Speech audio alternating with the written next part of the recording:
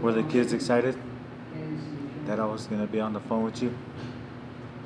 This is our pilot program for the Thrive video visiting that we are trying to get up and running. We've got a select 5 inmates in here that have visitors that we're trying to let them visit with on video visiting.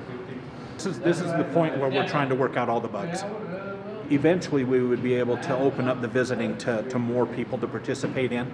We understand the needs of them being able to remain connected to their families and friends and their support that's out on the streets.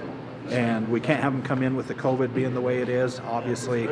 And so this was a huge investment by our director to allow this to happen and help them keep in touch with their family members.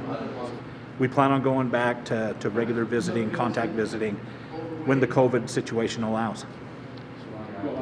You guys gonna go in the Army together? Worked great.